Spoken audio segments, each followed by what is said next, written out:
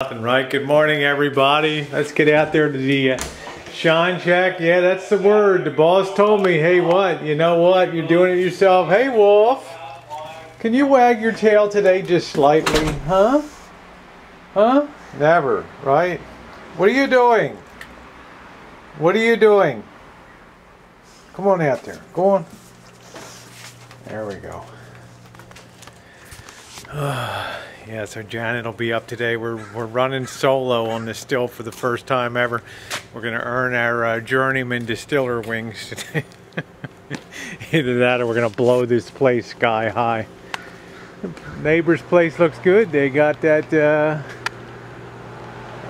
focus sucks. They got that first coat of paint on there. Right, working on that. They put a lot of money into that place.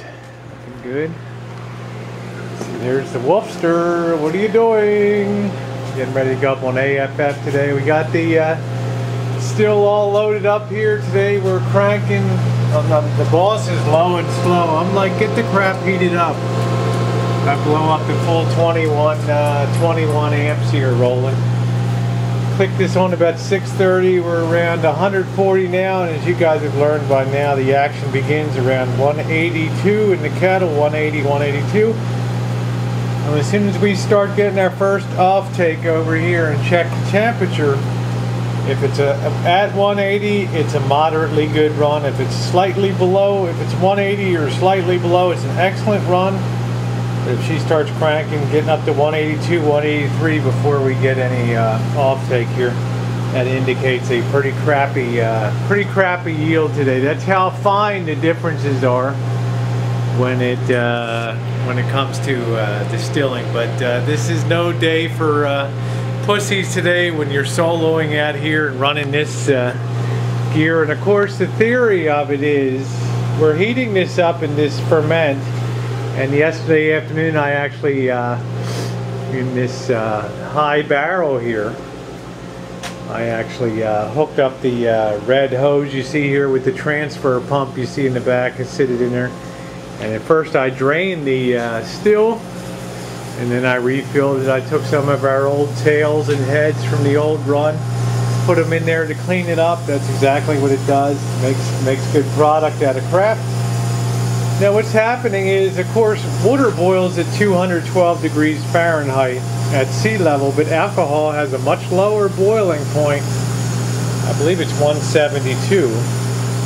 Alcohol does have a much lower boiling point, so as we raise this up and it begins to boil, the lower the boiling point indicates the more alcohol we have in. So if we're at 180, that's really good. If we're at 184, that's really bad when it starts to boil. That indicates we don't have a hell of a lot of ethanol in here. So we'll be taking it, whatever we start to take off from, whatever point starts to drip down, then we sort of mark the beginning.